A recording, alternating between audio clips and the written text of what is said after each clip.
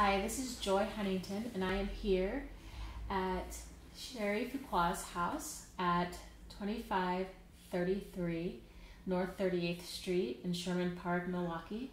Today is July 13th, 2017, and I am doing an interview here at Miss Fuqua's home.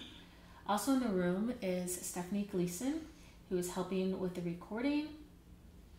This interview is sponsored by Professor Regis San in the University of Wisconsin-Milwaukee Buildings, Landscape, Cultures Field School and will be stored at the Golda Meir Library Archives. At this time, could you please give verbal consent to record and share this content for our research? Yes.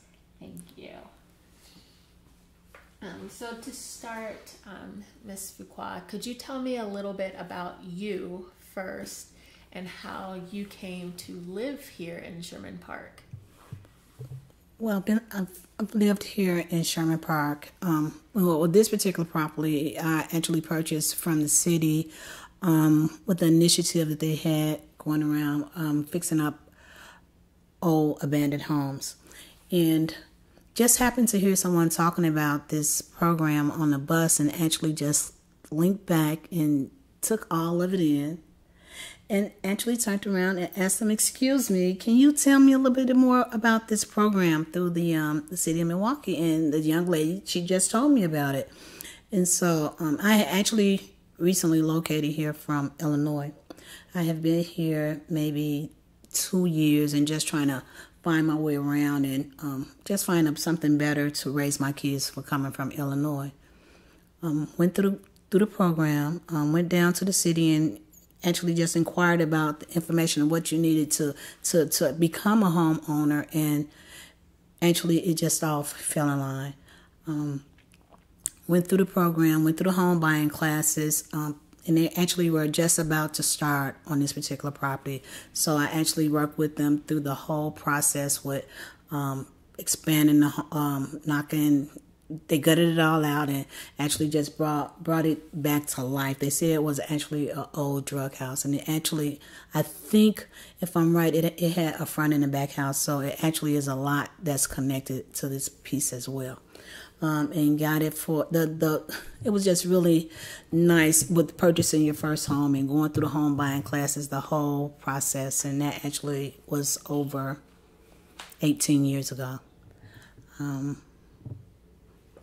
Do they still have that program? No, you know what? No, I think they're about to bring it back though with all the boarded up homes. It would just actually be nice to actually bring it back and to give people that the option of owning your first home, because it's a first time home buyer that this program was through. And Lois Howard, now, wow, her name just came up. She actually ran the program for the city. Her name was Lois Howard, and she walked us through the entire program.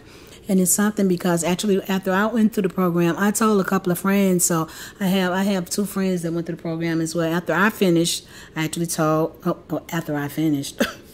actually shared it with a couple of friends, and they actually purchased. I had another friend that purchased a duplex and one that purchased a single family. So it actually just, when I find out something and I find out something good that's happening in the community, I love to pass it on. And actually, out of that, we're working with Lois. It brought 3 other homeowners, and one in one in Washington Park, and one I can't even remember the name of the community. And it was the only one that was actually across Capitol around 51st, and very nice homes. And again, everything redone.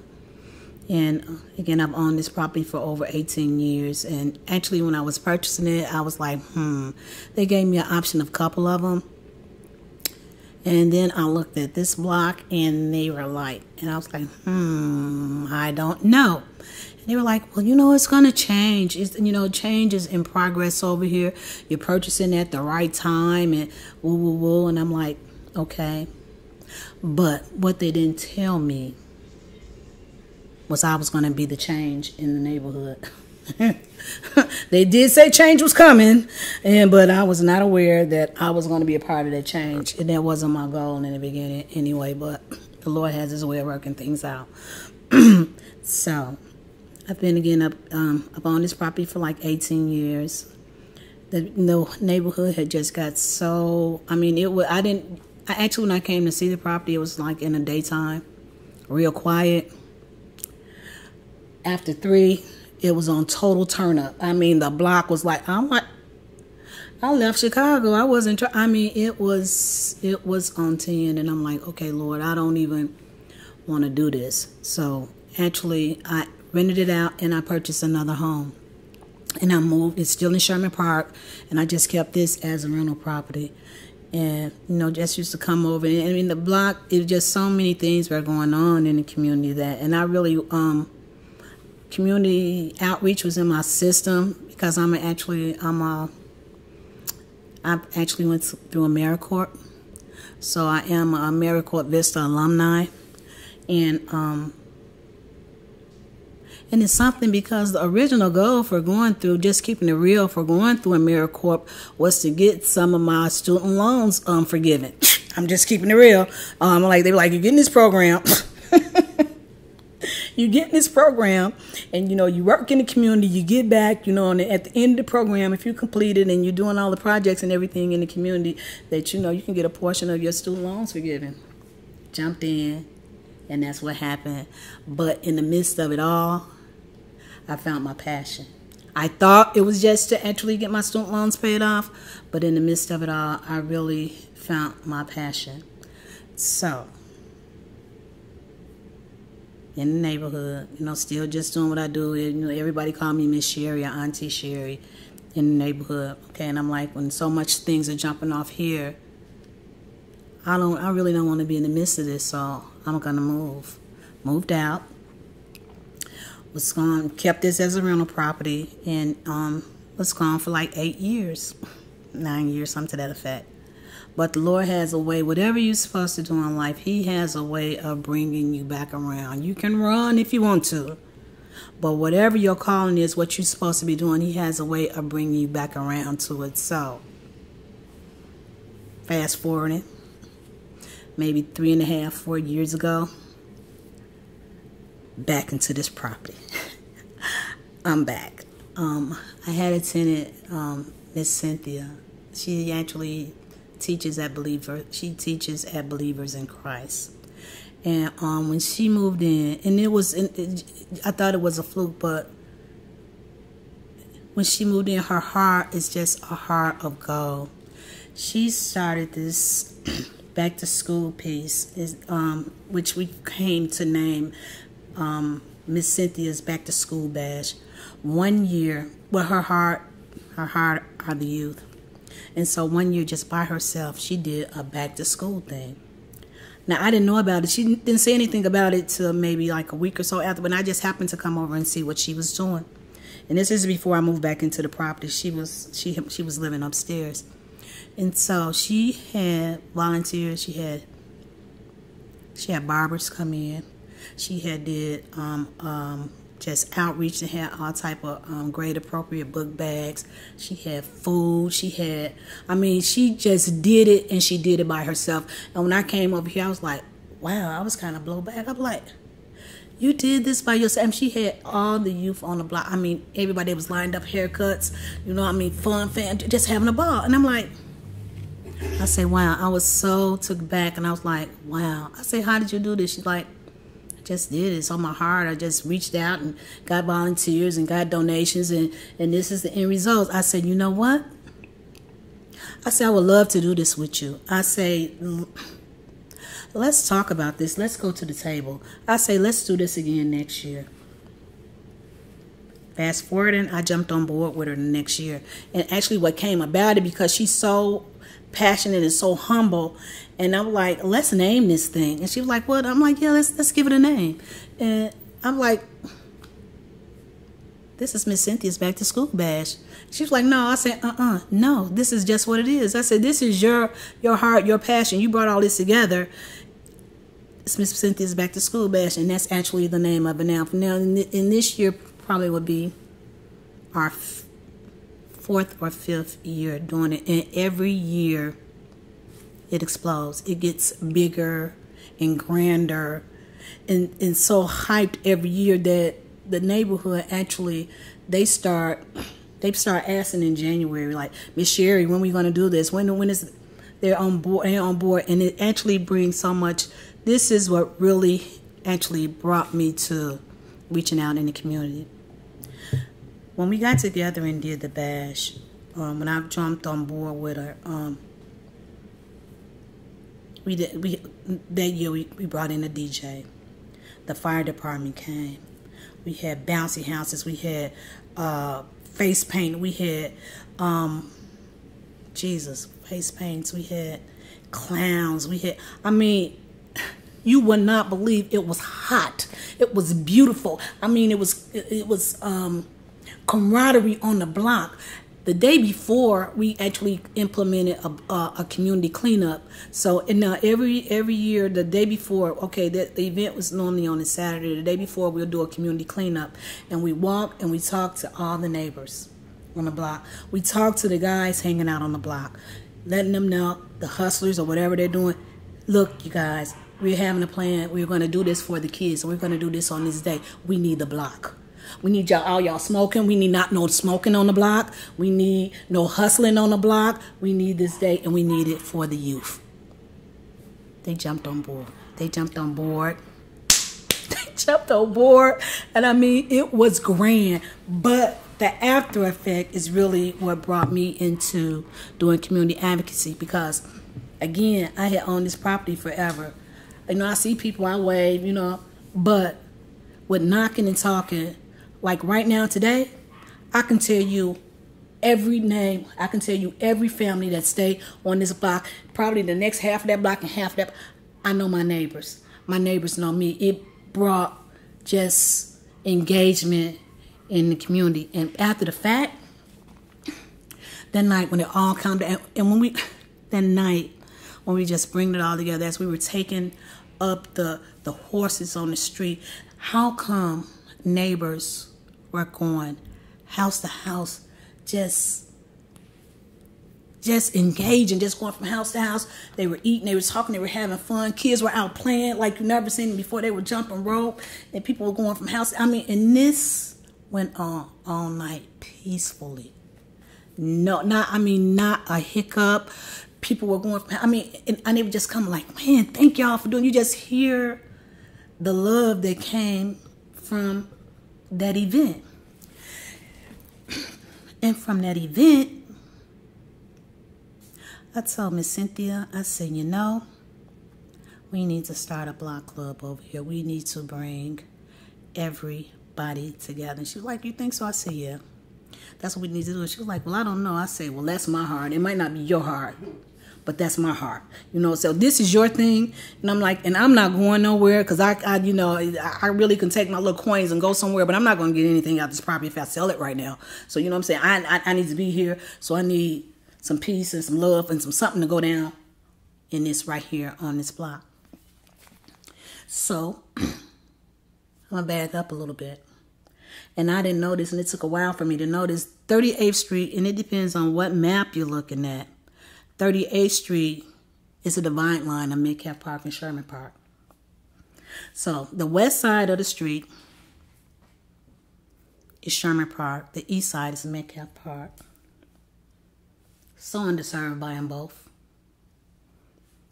So much division, and don't do this over here, I'm over here. And I mean, so territorial. I don't see that dividing line. I don't see that line. All I see is my community. And I just want to see it healthy. And that's what brought on the middle ground. And the middle ground, what the Middle Ground Inc. does, it is combining, bringing communities and families together. And whatever it takes to bring the communities and the families together and reaching out for the families, that's what the middle ground stands for. So Washington Park, I work with Washington Park. I work with Sherman Park. I work with Metcalf Park. I work with Amani, because in order for us to be healthy and to see our neighborhood thrive, we have to do some collaboration. Come on now, y'all. I don't see it. I don't care. I'll tell the mayor and have told him or whoever. Our community needs to be whole, and it's going to take us collaborating in order to make that happen. And so our first meeting, I reached out to the school down there, to Milwaukee College Prep, Mrs. Olson is the principal there. I reached out to her. And actually, one day I went to a meet. It was so much gunshots and fire ringing out over here. I'm like, Lord, we need some help over here. So they were like, well, y'all know it's a community meeting at the Boys and Girls Club. And I'm just like fed up. I'm going to go to this meeting. I went to the meeting. The alderman was there, in which he had just became our alderman, which is Alderman Stamper. And it was a pastor there, and the police liaisons from the area. And so I sat through the meeting, and I'm like, listening to everything that was going on, and I just had something to say. I'm like, told them who I was, introduced myself, and like, I'm crying out for my neighborhood. I just came through gunshots ringing. I mean, it's so sad that's like nothing was happening. And I'm like, that's like crying my heart out. We need some help over there on North 38th Street. It's mad crazy over there. And they, okay, we're going to submit, like kind of brush me off. But after the meeting, a gentleman walked up to me and he said, introduced himself, and he told me, he said, hi, I'm Pastor Moore. I pastor the church around the corner from what block you live in. And I told him, he was like, and he was like, well, how long you been there? And I told him, he was like, I'm going to help you. I say, are you? He said, yeah. He gave me his number and everything. And out of that, we've actually formed a relationship. And actually, our meetings that we meet among our community meetings was back and forth between Milwaukee College Prep. I reached out to the principal there, Mrs. Olson. And then in Milwaukee College Prep is like a half a block north, and Mercy Memorial Church is just like a half a block east. So it's kind of right in the middle. So 1 month we meet at Milwaukee College Prep. The next month we meet at Mercy Memorial. And we started our community meetings. In our first meeting, the alderman was there, and like maybe 5 other people. We have a couple of other homeowners on the block, and they all came out, and everybody was just ready for change.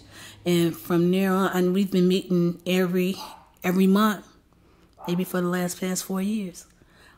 It's been growing. It grows, it falls down, but the fight is to get residents out. We have some that actually want to see change. We have some that want to see change, but fear actually stop them from coming out, being a part of change, because if you're trying to make something happen and you're trying to see some change in your neighborhood, a lot of people will associate that with, they talk to the police, and in our community, the police is kind of shunned, and I get it. Not all police are actually, what we're seeing in the media. Some care, some, I don't know. But, you don't want that stigma or you're a snitch or you're working with the police. But the bottom line is you're trying to see our community healthy. And half the people on the block, I want to say maybe half, don't even let their children come outside and play. And I get it. And the youth that's outside playing, how come they know the routine, guys? They know when to duck. They know when to hide. They know when they hit the bullets. They know. Why do our children, let them play. Let our children come outside and play. And why, when the last time if you went on the blocks around here and saw kids jumping rope or double dutch or outside just playing with their body? You don't see that. We don't have that. And actually, it's just now coming back around where some of our youth will come out and play, but quite a few of the parents won't even let them out. And then you want to know why our kids are obese, why they this and they that, because they're stuck in the house. They're stuck in playing games because you feel like they're safe in their house. But actually, just go back to last year where the young baby, it was a shootout. They said they found 70-something cases. 70-something casings. Nobody got shot but that baby sitting on her couch in her house looking at TV. What is that about? 70-something casings. Nobody gets shot but that baby in her house watching TV. Come on now.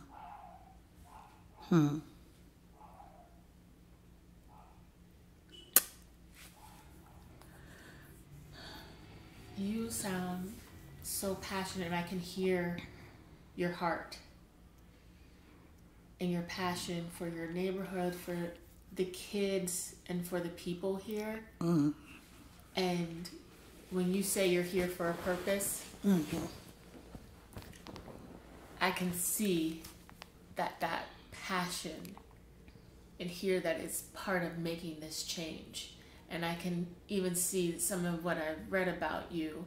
I can see some of the changes already happening physically in the neighborhood too. And it's inspiring to hear how your journey has gone from doing AmeriCorps and for one purpose, but finding your passion, coming here and then connecting with one of your tenants, and it continues to grow. I want to ask you, when did you move actually back into this house? 17, maybe November of 2014, maybe. So maybe 3 years ago. And you said you were living on another street in Sherman Park. Mm-hmm. Where was that at? In the 2800 block on Sherman. Mm-hmm. And go ahead. Is that where you raised your children? Yeah. And and it's something because let's go back on Sherman. Met a young lady that is phenomenal in the community, Wendy Washington. And actually, Wendy she worked at Sherman Park Association. Oh my God, phenomenal, hard. I mean, just know all the verbiage. And it's just her heart. And for real, she can run she can run Sherman Park. She can. I'm just putting that out there. She can run it. She knows it. She lives it. She's been here. She raised. She can do that. But one day, she put out a blast she put out a blast email, and she was telling us about this program that was about to jump off, and it was she was looking for a partner, and it was called the NLI, Neighborhood Leadership Institute.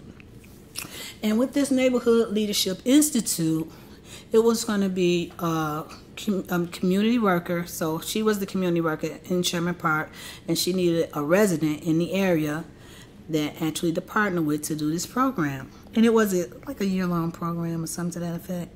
And it was so many hours, and it was doing things in the community. And the institute was taking 2 people out, all the surrounding communities, and actually at a Waukesha as well. So in this particular forum, it was maybe 12 of us. It maybe been 12 communities.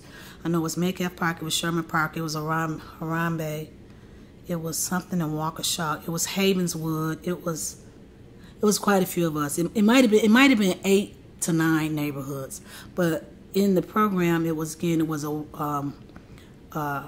neighborhood outreach worker and was one resident, and she put this blast out. And I was looking, I was like, I'm like, I can do that. And it was a little pay, it was a little, didn't amount to nothing, so this really needs to be your heart. And it was some work involved, and it was just bringing all the communities together. So I'm like, let me hit her up and see. And when I hear her up, it was something because I had talked to my cousin, and her Wendy was pretty cool. So she was like, really? She said, I didn't see that. I said, yeah, I saw it. She was like, well, maybe you should call her. I said, well, I called her a couple times. She haven't called me back. She said, she be super busy. Just call her back. So I called her back, and she was like, Cheri, I got your message. And she said, you know what, girl, I have got so many calls that people want to reach out and do this, but how come you on my heart? And I think, she said, it's you. I said, it's me. She said, yeah, you're going to make it happen. It's you. I'm like, she said, let's make it happen. I said, okay. I said, okay. Okay. So we went through this program again. It's probably 8 to it was like 8 months to a year program. And actually, we were the first cohort. And right now, it's going into its 4th or 5th cohort. So we were kind of the guinea pigs of this program. And it was deep. It was a lot of community work, and we were doing all type of research on different things that happen in different states, and using them as a plateau to make things happen in our community. And then we did a showcase of your community, all the things that made your community. We did a showcase of them, and we went to everybody's neighborhood, and it was a lot of work, and it was really, I didn't know what I was signing up for. When I got there, I told Dr. Jesus, what's her name? We got to block that out because I really need to know her name. But I'm gonna go on about it. But when I got there, the teams, everybody was community oriented. Everybody knew the verbiage, the lingo. They knew their stuff, and I was like, I don't know nothing about this. I'm out of my element. This is not for me.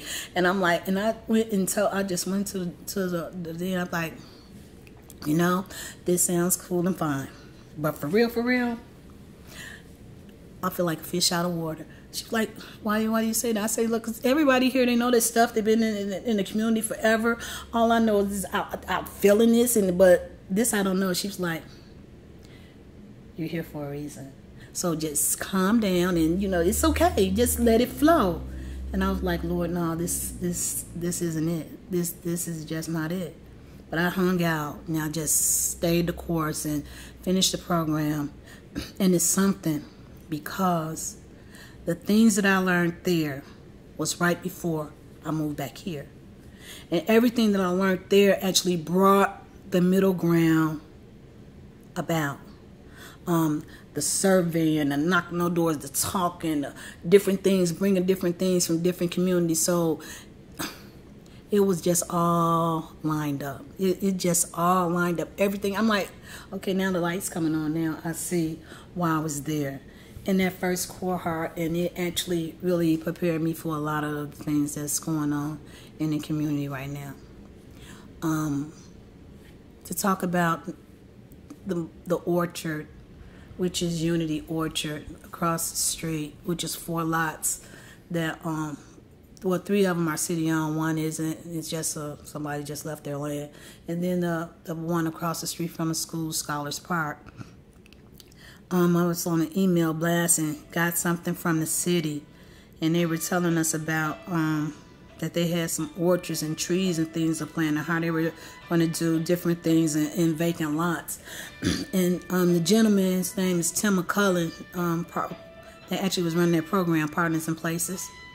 And so they were actually going to put something on the center. And I'm like, I just reached out to him. It's like, how many people would actually utilize that? I'm like, it's a busy street, and do you want to put these someplace where people will utilize those spaces? And so I talked to him, and actually, I put the sweat on him. He actually know me, but I put the sweat on him. And he will tell you right now today, when you talk to him, like, woo, that's Cheri. Because actually, I've just hammered in. I looked across the street, and I'm like, that would be ideal. We have 2 spaces right around here that would be ideal. So I put the sweat down, and we went to the table, UWM. They actually started coming to our meetings, and we started planning these parks, and we started drawing out what we wanted, and start bringing in different art teachers and things, and just made the spaces. He was like, let's do it. Let's do it. So actually, what came out of that sweating, and what I'm saying about that is just, if you have a vision or a dream, and just be persistent about it, and if that's really in your heart, just go for it. Just go for it and let the chips fall where they may. You never know what doors are going to open. And with that being said, with me just putting the sweat down on Tim, and just to look back and see these spaces, and with the spaces, every year we're adding on to them. It's like phase 1, phase 2. It don't stop. We're just adding on, and every year it's getting better. We brought in an artist that actually lived on a block that turned his life around, and he came and did a mural for us. And with that mural, it makes me feel really good because he knows the people around here. He has changed his life and he's just giving back to the community. And we have, no vandalism. Normally you'll have like where they come and spray paint on the stuff and knock it. Nothing. You know what I'm saying? And he comes over here. He comes and freshens it up and put things on it and walk and talk to the people in the neighborhood. He knows everybody around here. They know him. They respect his art. And because other things we've had vandalism on, like our little libraries, they come and vandalize them and put them back a few times. Come tear up the bitches, we come and fix it back up. And actually, just seeing it grow and just talking to the youth around and having them be a part of it and putting some skin in the game actually really makes it a little calmer. Makes the kids think before they come and like throw the books out of the little library or turn over the benches and things like that. And now, we're doing art in the park. And right now we're planning our first movie night in collaboration, in conjunction with Children's Hospital. It's a lot that's actually jumping off right now. And I know I'm kind of jumping a little here and there everywhere, but just watching a change come about. It gets a little heavy at times because there's a lot going on in the community, and some people want to see change, some don't. It's sad, like on my block here, and it's actually 3 memorials, and these 3 memorials have came about within 11 months. It's sad, and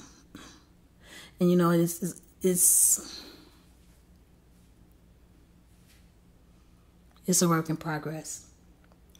I know quite a few people on the block, they have lost their loved ones, their children on the block.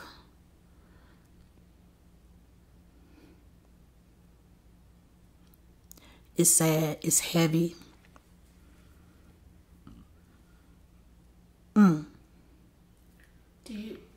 I know, talking to Camille today, how she has gone in with families and partnered in planting flowers to memorialize life instead of what they have. Is that something that you want to see more of as well here? I really don't want to see the memorials. The reality of it, yes, and it, she actually, 2 families she has came over here and have done a couple on the block. Because where I'm at with that, it actually it's a much better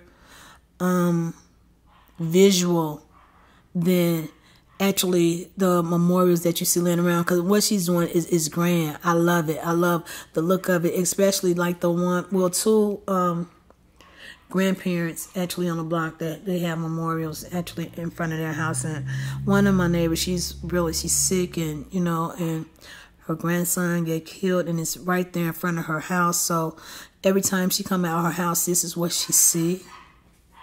This is a everyday occurrence.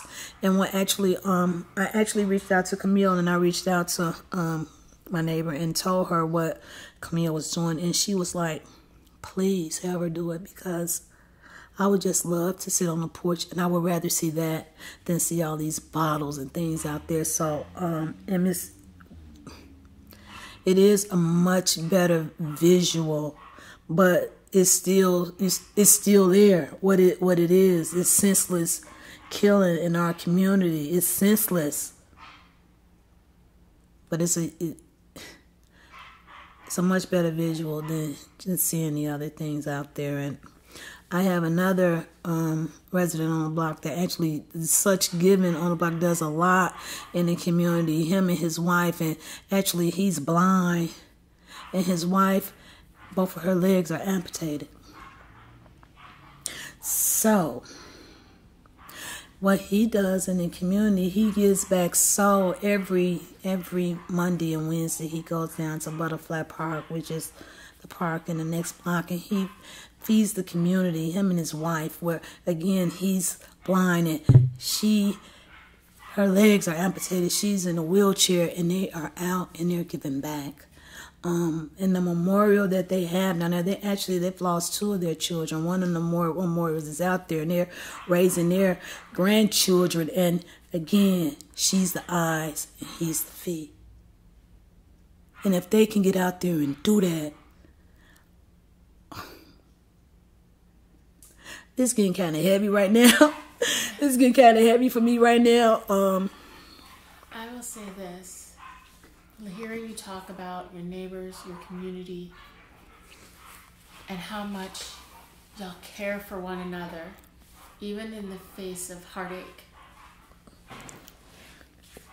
The love for people and the love to still want to get back tells me and anybody who listens to this that there's a heart and there's such a deep well of community, of love, and support for one another that needs, I think, to be told and celebrated.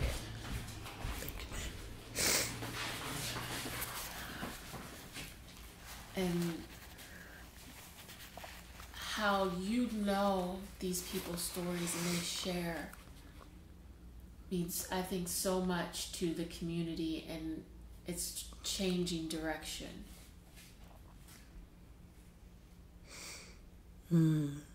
Yeah, wow. Because sometimes, like, I'm just going to share this. My dad always says, when change is happening, it always starts in the inside, and people don't always see that change. It takes time for the inside to come to the outside. And there's a lot of change going on and a lot of growth. And we're starting to see some of the fruit. I mean, when we toured the neighborhood and saw the orchard, I was just like, wow. It completely changes the landscape. And it makes you take a pause. And even though you might have some boarded up houses, you see this is a community that cares about one another. This is a community that supports one another.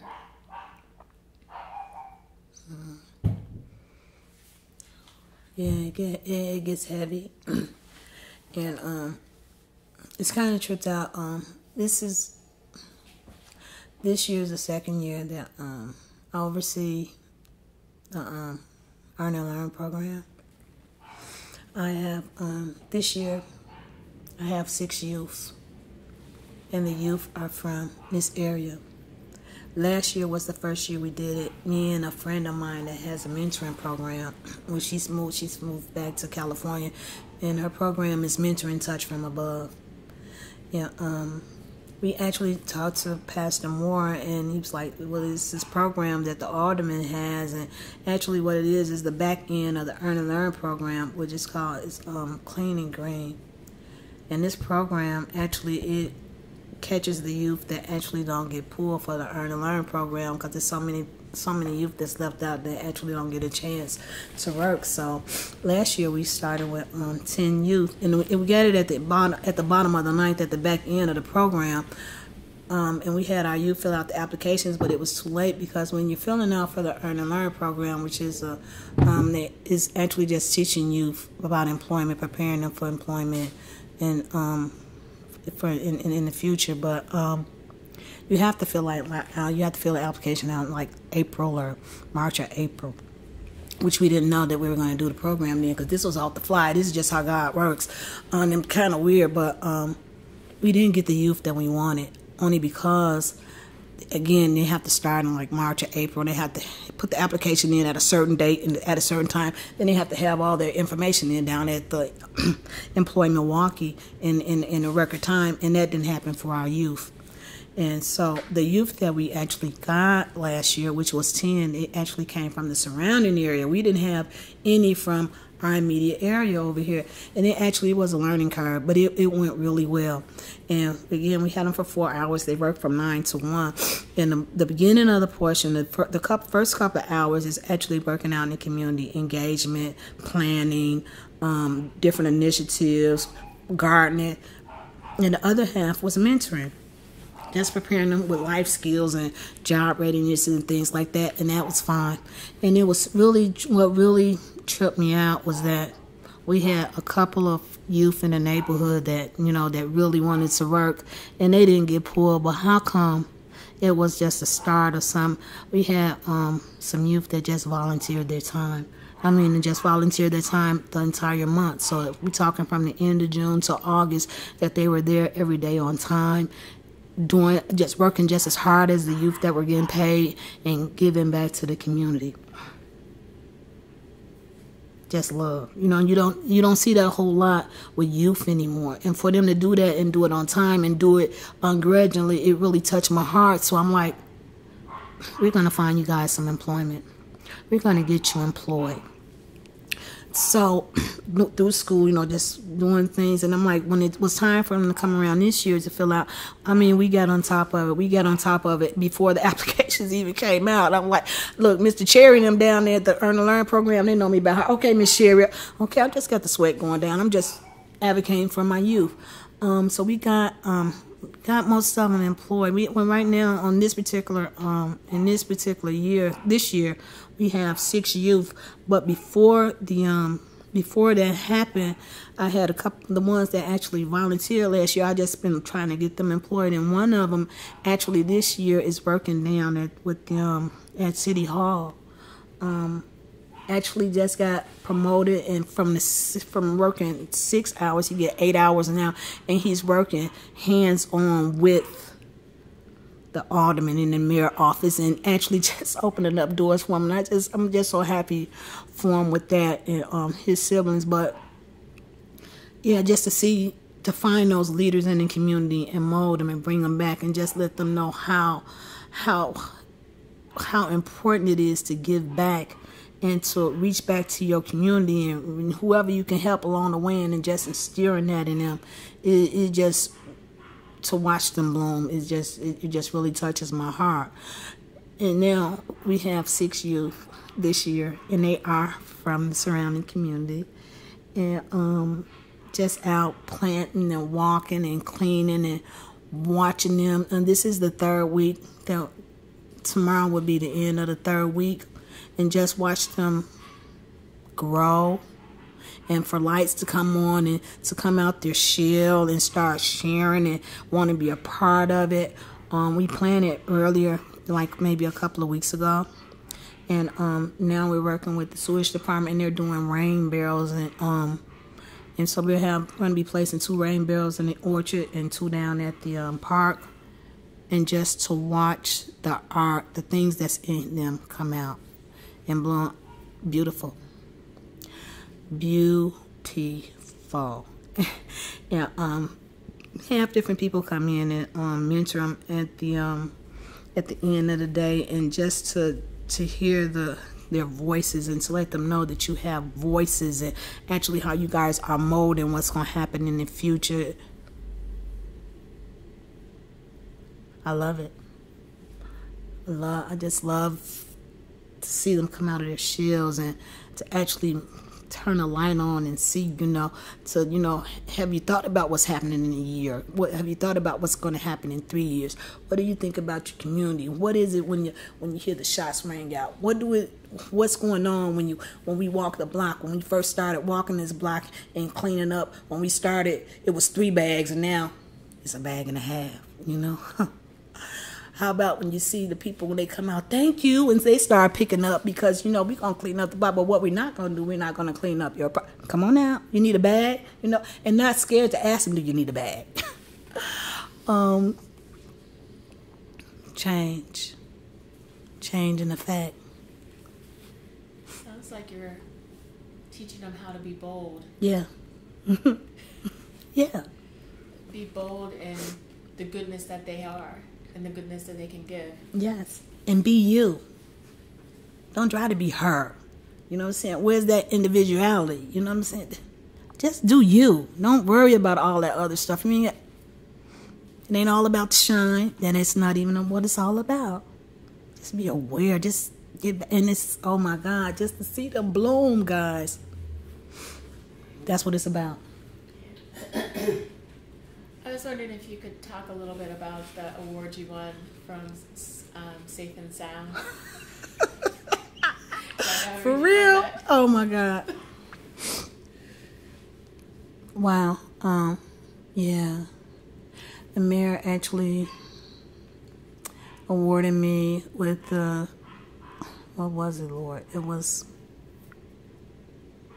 community something or another. It really took me back because it's weird because I never even looked at it like that. And when they started naming stuff that had taken place and the change and the things I did, I hadn't even remember how I had done half the stuff. And it wasn't even about that for me. It wasn't even about the recognition or the shine, because half of it I didn't even remember, and I just did it because it just came naturally to me. And yeah, that's something. I thank God for it. Again, it's not even about that. It's just about helping somebody along the way. It's just about, because there's so many people out here that don't get that shine, like my friend over there, Miss Evelyn, and which I hope she don't mind. We were actually just walking down the street doing the evaluation and ran into her. And this was last year, right before we started the program, and she jumped right on board. Come in, we do a food, we serve lunch Monday through Friday, and she is there faithfully every day. The youth know her.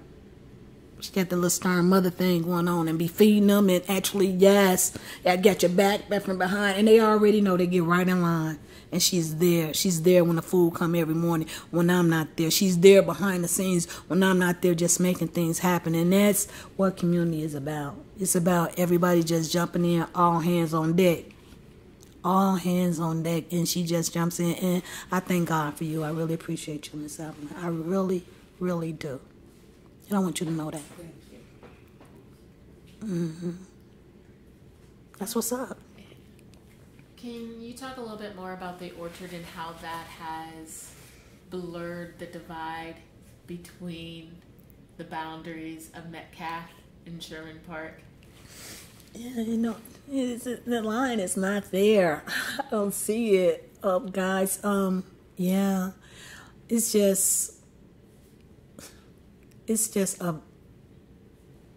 like the glue.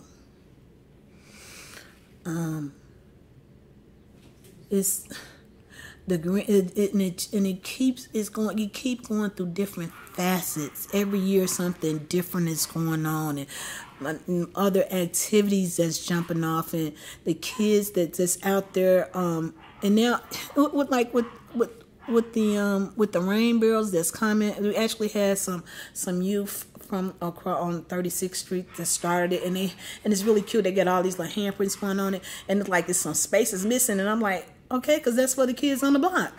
And actually, I'm just waiting for them to come. I had been forgetting to bring the paint home to have them finish it, but it is really going to be hot, and it is actually just bringing everybody together. It's just open to whomever. And last week really, really hurt my heart, and the kids saw it. That we had gotten flowers and things donated, so we had our whole table just full of flowers. And then the youth down at the school had painted. They got some little libraries donated from Center Street Bid, and actually the art teacher and some of the youth down at Milwaukee College Prep, they painted it. Hot, beautiful. I mean, it was so beautiful. Like, wow, is this really a little library? I mean, they snapped. It was very nice. 4th of July, or was it the night before? Somebody came over and put fireworks in the middle of the table, blew our flowers up, and just beat the little schoolhouse down. The little library was gone, and I didn't see it when I left the first morning. So we're back. We're coming to clean up the blocks because again, with the middle ground runs from 35th on the east, 41st on the north. I'm sorry, 35th on the east, 41st on the west, Center on the north, and North Avenue on the south. That's our target area. And so with the Earn and Learn program, we clean those blocks. We clean, half the mornings. Again, it's either, and when we're out in the community, we're either engaging, we're doing some type of initiative, we're planting, we're watering, we're doing some things. But that just this particular day, we were actually coming to plant, and the guy just made me like, "You Miss Cheri, right?" I'm like, yeah. He's like, "Did you see what they did to the orchard?" And I was like, "No." He's like, "They tore it down." He said, "I saw him." "You saw it?" Okay, so we walking around. When we get around here, my whole heart, it was like somebody stabbed me in the heart. I'm like, oh my God. They had set fireworks in the middle of the table and just blew it up. They came in, and I mean, the little library was so torn to shreds that you couldn't even put it back together. I don't even know if it can be put back together. Everything. And the kids, they just looked at me and they just started cleaning up. It was like, I was like, "Lord, for real? What would make somebody come over here and vandalize this and they just start cleaning up, digging holes, putting the little library back there." They're like, "What you want me to do with that?" I said, "Let's just set it up here." I said, "I just want the community to just look at it." I said, "I don't even want to remove it. I like just pile it up and just set it back on the pile." And I left it there some couple of days. And they just start cleaning up. They start digging the holes to plant the rest of the flowers and their things, and just cleaned up and just planted everything. And I'm like, wow, Lord. It made me really even just start thinking about, is this something that I really want to do? Is this really what I want to do? I'm going to go a step farther. I'm going to go back a little bit farther. A few months ago, my husband went to go get some gas. No, he went to go get something from the gas station. And this is not even a gas station that we frequent on Center in Appleton. He ran in to get something out the gas station. And how come he got mugged? He got robbed. They jumped on him. They took our car, our keys, everything. And when he called me and say I got robbed, it threw me back. And I'm like, "Are you okay?" Yeah, but it just show you how God works, and how still in the midst of it all that He actually watches over you and protect you. It was youth, and it had to be maybe 10, 12 youth, and they actually had stole a couple of cars, so they were in a couple of vans, and we didn't see this till after the fact. They planned to do this. Okay, when he came out of the gas station to get in the car, had the keys in his hand, they actually just, they were actually like they were fighting, but they weren't, they were play fighting, and then he tried to walk past him, and they just jumped him. They jumped him, they beat him. He dropped his keys. They took the keys. They took the car, and he before he knew it, he was actually trying to fight him off. But when you look at the camera, and here's the thing, and he said he kept hearing the guy saying, "Move, guy, move." They were actually trying to shoot him, but it was so much activity going on. The gentleman with the gun couldn't get the shot off because he would have shot his friends.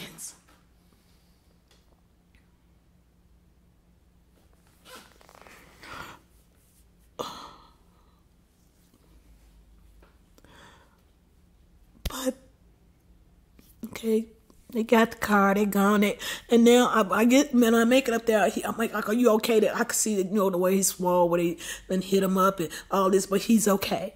Okay, that'll pass. That's fine. But now I'm tripping, and the police are like, "What?" I'm like, "They got our keys." I'm like, "They got your wallet." I'm like, they're like, "He can't leave. He can't leave." Lord, I need to get home and change my locks. Now my mind, I'm like tripping. They got the ID. They know where he lived. They got the keys. They can come in. No, I need to go. He was like, baby, I'm good, baby. You talk to them. I need to go call a locksmith. So I'm trying to make all this happen. Now we got to get home, get all the locks changed. I mean, it was just a big old ordeal. And I really had to talk him down because he was tripping in his mind. He wanted to go out and look back and look for these kids. No, baby, they own something. I don't know what they own. But all this stuff, their car, and we can get all that again. All that we can get again. You're fine. But, just to go through that and, I'm like, wow, what are they on? But here's the thing. It's quite a few kids down. And the 2 cars they were in were stolen. When the police came, they done left 1 car, jumped in our car, going. I mean, it's just a whole ring that's going on. And these kids were like from 15 to, they say the oldest one was 28. They caught a couple of them, but that made him really think. He was like, and it's something because he is my backbone. He loves the community as well, and he's out there. He's always doing kids and taking kids to whatever, to ball. I mean, he's just all the way in it. And he actually came back. He was like, "Is this something that you want to do?" And I'm like, yeah. He was like, "Cause our goal was to come back here. Our plan was to come back, stay here for 5 years." Move out, and but that was our plans. That wasn't God's plan for our life. So he was like, let's just move. I said, well, how can we just come over here and collect rent? If we don't want to stay here, how do we expect somebody else to want to live here? We are that change, because it's so easy for us to just pack up and move, and then what? It's still a part. And in order to see change that's happening over here, you have to be a presence. You have to be a presence daily. You have to be a presence, so when you pull out in the alley and you see all that junk, you can call Inspector Horse. Inspector Horse, I got him on speed dial. I really do. And when he pick up, he's like, yes, Miss Cheri. Can you ride my alley? Can you ride the alley on 37 and 36? I'm there. I see it. The people, when you can ride down the street and ask her about Miss Cheri, they can say, oh, that's Miss Cheri. That's just what she do. You have to be a presence. You have to be a presence in the space if you want to see change. And in order for change to go on, you have to be a part of that change. And then you have to pull somebody else in, because you're not going to be able to do it all. You have to find those willing and able bodies that want to see change, that will step up and do it as well. And it's a chore. It's a fight. It's a fight. And to just change the mindset and talk to your neighbors and let them know, the hood is a mentality. It's not the space that you're in. Your community is what you make it. And if you're comfortable with coming out and seeing garbage everywhere, when you pull out in the garage, when my garage door open, I don't want to see all that trash. So I'm definitely going to call Inspector Hoyce, ask them. Yes, Cheri's going to call you. I'm going to have addresses to give them. I'm going to get out and I'm going to clean up. And you know what I'm saying? When you pick that down, I'm like, baby, did you just throw that there?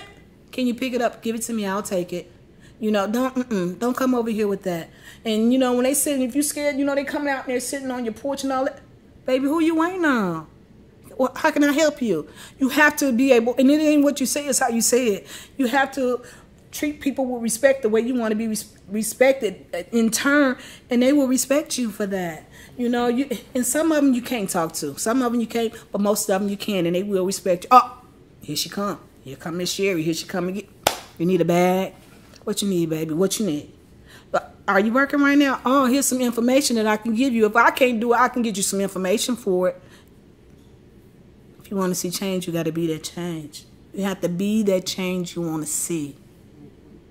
Help somebody back along the way, because that's what it's all about, assisting somebody along the way, because that's how you stay blessed. You have to reach back and do something. You have to, what is your civic duty? Do you even know what that means? It's not that you a snitch or anything. You just want to see something different in your neighborhood. And that's where I'm at, y'all. That's where I'm at.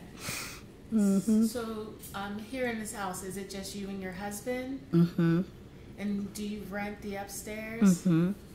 And are they part of the community and outreach too? A tad bit. They're coming around. She's come to a few meetings, yes. She's coming around. And yeah, in her heart is the youth too. So yes, it's coming back around. Yes. Mm-hmm.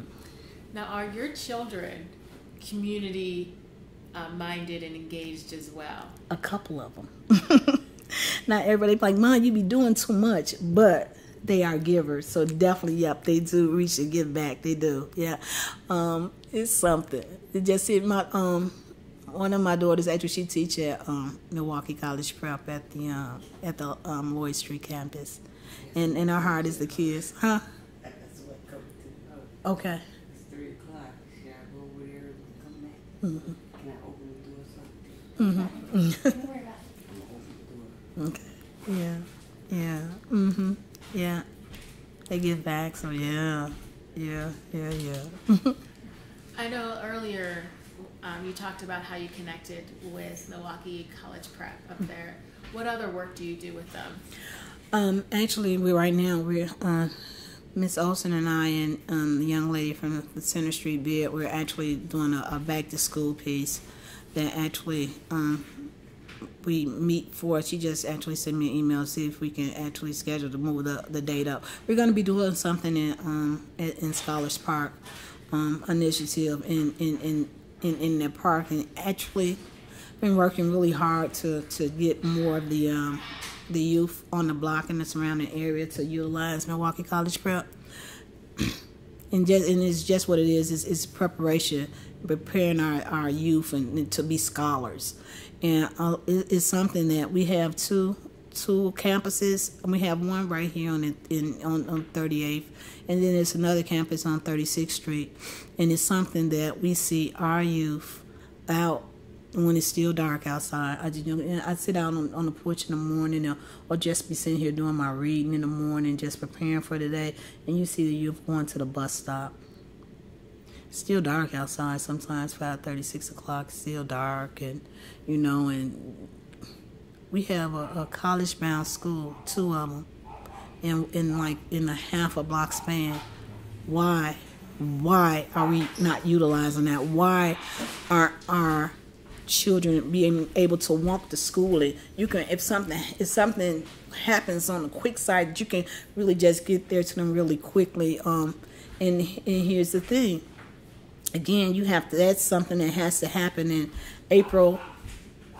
March or April, and then you just have to get out and make it happen, because the applications and things come out then, and if you don't take advantage of it right then, you can't wait till the last week in August and then September and think, okay, I'm gonna get my kid in this school. It don't happen like that. It's things that you have to do to get it to that point, and a lot of our parents actually not taking advantage of it, and that's sad too. And we get out here and we knock and talk, and so we're just doing some peace thing. We don't want to say it's like stop the violence type thing, because we're trying to make it on a positive note, just doing some positive things. And yeah, we're actually in a planning process for something to happen in Scholars Park before school starts back.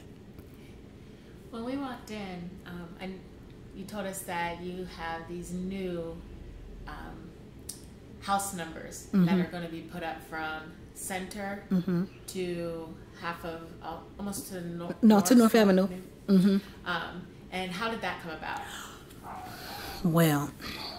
Well, at least 3 nights a month around here, and I want to say maybe a 4 or 5 block span, maybe from 36 to 40th Center to North Avenue. We have no street lights. I mean, where it's pitch black to where if you don't have outdoor lighting, you can't see past your front porch. And to say scary and frightening is an understatement.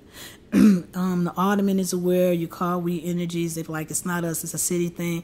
And I'm like, okay, but this is crazy. So we make calls, and we actually have our little chain where we have everybody on a text, and we blast out call now. You know what I'm saying? That's the only way we gonna make things happen around here is if we do it in numbers. So the ones that's active in the community, we do have a chain where if we hear gunshots, whatever we hear, we all put it on the text and we call in, and we just bringing this camaraderie together in our neighborhood to say, hey, we care, we're here, what's going on?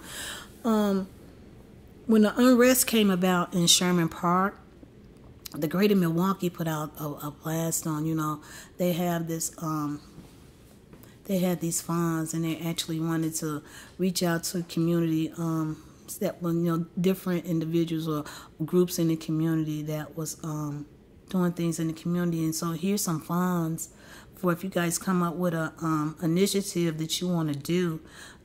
You had to submit it in the grant form, and actually we were awarded. We put it out for we called it Light It Up for Safety. And what we submitted was we told them about the lighting situation that happens at least 3 times a month, and how some of the landlords don't even have outdoor lighting for their property, so you can't even see past your front porch. And again, they awarded us this scholarship, and what we proposed was that from center to north, and to bring camaraderie with the landlords and the tenants, that we wanted some lighted address plates, and then we would promote and talk to residents about turning your lights on at night, and so from dusk to dawn, that your lights will come on, and we would work with some of the landlords and property owners that didn't have outdoor lighting, and so we would you had to have some skin in the game, so you had to be part of the donation for the plates, and then the monies that's left over, we would pull together and get electrician, and for those who don't have lights, to actually have some outdoor lighting, and we were awarded that, and really tight, and we actually came up with this other place in Chicago, Mailbox Inc. or something, and they actually made these plates, and the plates are really nice, and again, it's going to run from center to north, and everybody will have these same outdoor address plates, and they're reflective, so when it's dark at night, it still will pop, so you will see this, and then it just brings the neighborhood together. So, and right now we're just in the process of about to get them hung, so I am so excited with that, and they're hot too. Yes. They are nice, and just to can you imagine, just like when you turn off of Center, or you're coming up 38th Street, and starting right there when you turn the corner, is a gentleman that owns the daycares on the corner, and he actually owns the first house. So it was going to start right there and actually come up the block, and it's really going to be hot. And I actually reached out to North Avenue Street Bid and Center Street Bid too, so they can be a part of it as well. But for the businesses, there's going to be tweaked a little bit, but they will all be the same. So it will actually start coming up North Avenue and Center, and then when you turn up 38th, it's there. And then not only for here, but to expand to the next few blocks, and we've just been locating different leaders on different blocks. So with rolling off of the middle ground on 38th Street, we've been finding leaders on other blocks, and actually just started doing training on 40th Street. We have found the leader over there, and they're actually going through training now for the block club, and it's just reaching other blocks and expanding east and west, and that's actually going to bring all of us together, and I'm really excited with that. So it actually just starting here. This is the pilot that's happening on 38th, but it will expand to the surrounding blocks as well. I have just 2 more questions, if that's okay. And one is about what do you think the plan should be for those homes that are boarded up or foreclosed on? Well, actually, I really see the program that actually that I went through with Lois Howard and them actually really should be brought back, because I mean that worked, and to just get them back on the tax roll and get homeowners over on the blocks that's really going to make a change in the community, to get homeowners, somebody that actually really care, not just getting the houses being given to developers and they come over and actually fix it up, and then it's a rental property. They don't care really, they're getting donated by the city, so they actually fixing them up, and in the program that they're actually putting out here is actually really isn't beneficial to the neighborhood. So what is the long-term goal with that? Home ownership definitely will take and bring this neighborhood back to really where it needs to be. And I actually I really envision, my vision for the community is actually bringing, I really appreciate Milwaukee College Prep, and I appreciate Mercy Memorial for letting us do our programs and things out of here, but the middle ground needs its own home. And I would love, what my vision is it's a house on the corner in the 2400 block, and it's right adjacent from Butterfly Park, and I envision that being the home of middle ground, just a place where people can come, youth can come and do after school programs and do things in the community, and just a hub where people can come and know that it's some place in the community where you can come, and whatever that need is, that is there, or if it's not there, that we can connect you to whatever it is that you need. And it actually, what really makes me think about the orchard is something with Wendy in Sherman Park. I don't know are you guys familiar with Kaboom? Kaboom is a national play piece, and what Kaboom does, it goes from city to city and builds parks. And whatever you envision the park, what they do is you have to get so many volunteers to come together. And what they do, and my vision was Butterfly Park, and I brought this to Sherman Park. They actually come and you do a planning, and planning might take maybe 6 months to a year. And so whatever you envision that park being, they will build that park. But, the city will come in and tear it down, and then the group, whoever is sitting around the table, they will plan the park, and they will actually have it all drawn out to what you want your park to be. And they put all the money in, and they make that happen. But all you just need the elbow work and the people to come in. And so they reached out, and they said, let's do Butterfly Park. We're going to do it. But how come you have to have so many volunteers, and we could not get the commitment from the volunteers? Went around, did a survey from all the blocks turning around here. We did, do you use the park? Do you utilize? We did the survey. Do you want to see this happening? Will you be a part of it? Bring the neighborhood in. Yep, everybody want to see it. But to get the businesses and everything to come in, we didn't have enough collaboration to make it happen. So we had to put it on the back burner. Hurt my heart. And I was like steady trying to make it happen. I was going so hard. And Wendy was like, Cheri, pump the brakes. It's okay. She said, you know what? What you do is you sit down and you make Unity Orchard and Scholars Park the best doggone orchard and park that you can see. She said they're going to come back and they're going to holler at you. They're going to come back, and when you're ready, they're going to still do Butterfly Park. She said, so every year you just add on to it. You just keep doing what you're doing and make those the best spaces that you can. And just stay in your lane. It'll open up. She said, and just let her know, we'll be back. We'll be back, Kaboom, because we're going to do Butterfly Park, and we're going to make it the best darn park. And so I had to let it go, Cheri. And so my vision is, with the boarded up houses, just to get back there, this house on this corner, it is boarded, it is massive. Walked through it 1,000 times, prayed, everything. That house needs to be the home of middle ground. And it's adjacent from the park. And we Butterfly Park is going to jump off. It's going to be beautiful. And that home, that place right there, is going to be the home of middle ground. I see that. Okay.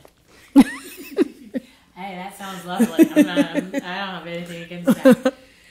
The last thing I wanted to talk about is something that we've heard from other people, and that is the relationship between the community and the police.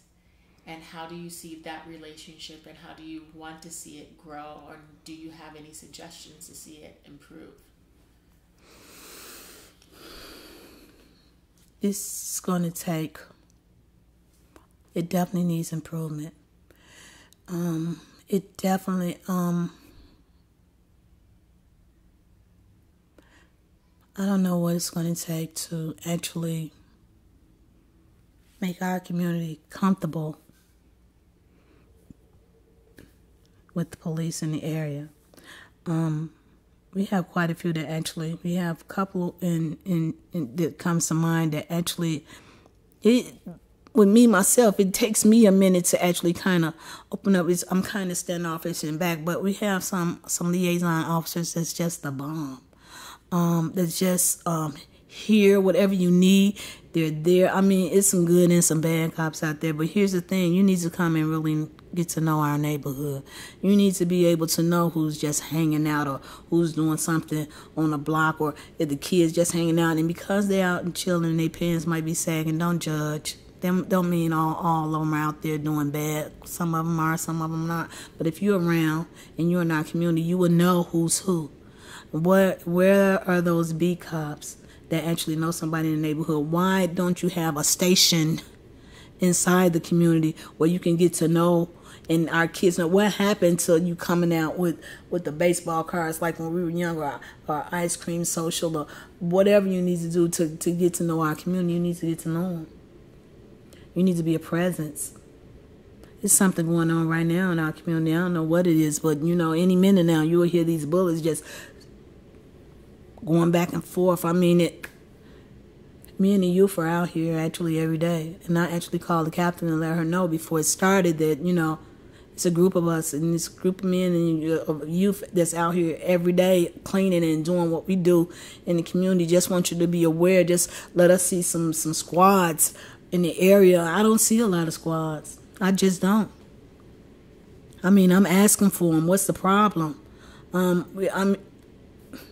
Before we come out, we pray, plead the blood over them, send our angels out around them and their families. That's just, what we do. But we need to see a presence in our community. What do we need to do in these different forums? And they actually keep setting things up, different forums, and having the community come out and make a little dinner for them and give them a little something to come and talk. But are you really listening? Do you really want to see us well? I don't know. I don't know what it's going to take. But I know it has to be a collaboration. I know you have to listen. Don't judge. Everybody, want to see some change. And then here's the thing. Everybody might not want to see some change, but, we got to present it. And don't just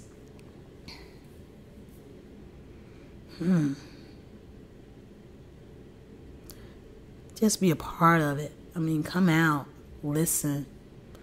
And here's the thing too with that, again, I told you guys about the call that we had. We were on the text, and everybody because at one time they were saying no one reported the gunshots.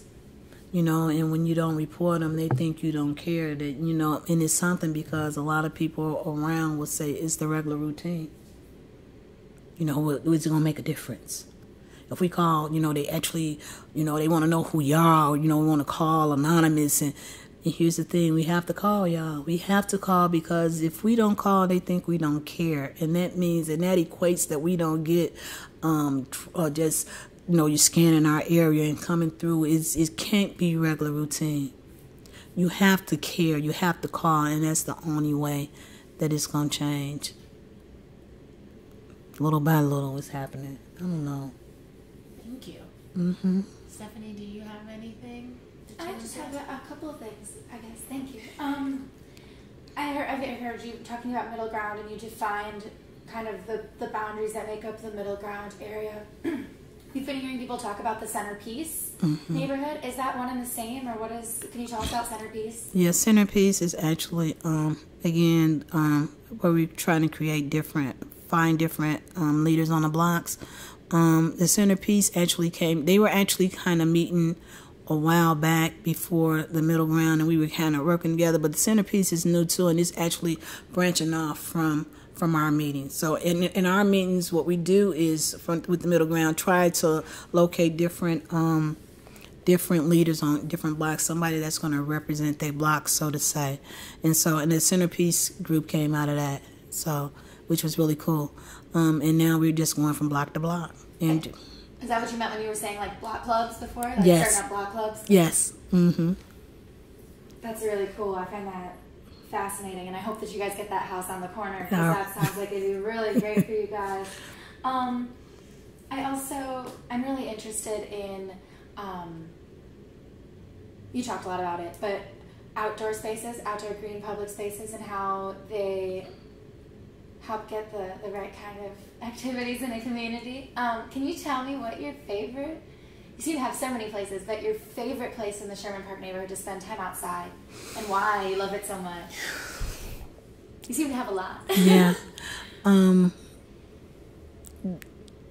Unity Orchard is becoming my favorite.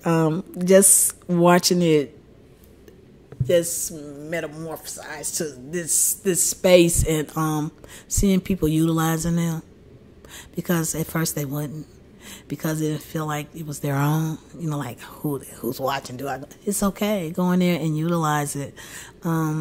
This month's meeting, we actually met over in the orchard.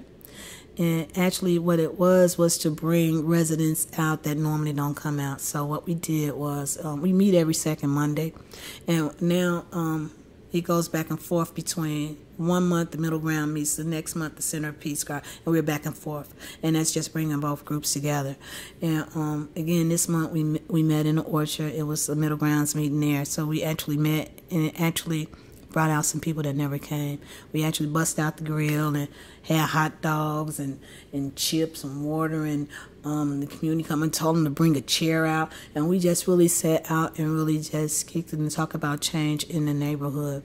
And it was kind of sad, because actually what was geared at was some of the guys that just hangs out on the corner, and we say we want them off the corner, but actually I reached out to the alderman and to the captain is, we do want them off the block. We don't want them out there hustling. We have to have some alternatives. We need to, if they're out there hustling, we need to actually find something for them to do. We have to be able to offer them some employment, but we have to be able to offer not just employment. We need to offer them some household sustaining employment. So what can we do to get them off the corner? And actually reached out to Big Step, and actually they rescheduled on us, and they really for real, at the last minute we need this in our community. And it said, that, why we got to bring it to the community? Sometimes you have to. Sometimes you got to come outside of those walls, And sometimes, and I know these guys out here, some of them want some change. Some of them, might not. But before you go in hard on the surrounding area, on the guys, let's give them an alternative, because some of them want something different. And those jobs with Big Step, there's some decent paying jobs in their careers. So we have construction, electrician, plumbing, something where they can sustain their family, where they ain't even got to look back around your back all the time looking for the police, because you're not doing nothing wrong. Let's have something to present to them, and let's do it on the block, because sometimes they don't want to come inside of the church, inside of the school. And then when they get there, we always have liaison officers, and that make them kind of pause. Yeah. So. What is Big Step? Big Step is an organization that work with youth and with youth. I have like 3 different facets. They work with youth as job preparation and readiness, and they have all type of internships. So you can either be plumbing, construction, have all type of different jobs, career sustaining jobs that actually they offer to the community. But you have to go through some things. You get some things you got to do. You gotta, if you need your diploma, you need to go. They get you ready. They get you ready. If you're out there, you're smoking and you're doing what you do, you need to be able to drop. You know what I'm saying? It's just some things that you're gonna have to do. If you want some change in your life, this is the beginning of it, and they just walk you through the whole process. So if you need ID, whatever you need to get to that next level, to get you started on some apprenticeships, that's what they do. That's great. I love it. Okay, I have one more question for you. So, obviously we've talked a lot about kind of some of the problems that the Sherman Park neighborhood has, but a lot of beautiful things about the community too. And there's obviously something that's like keeping the people here who want to be here. People could have moved, but they stay. They love it.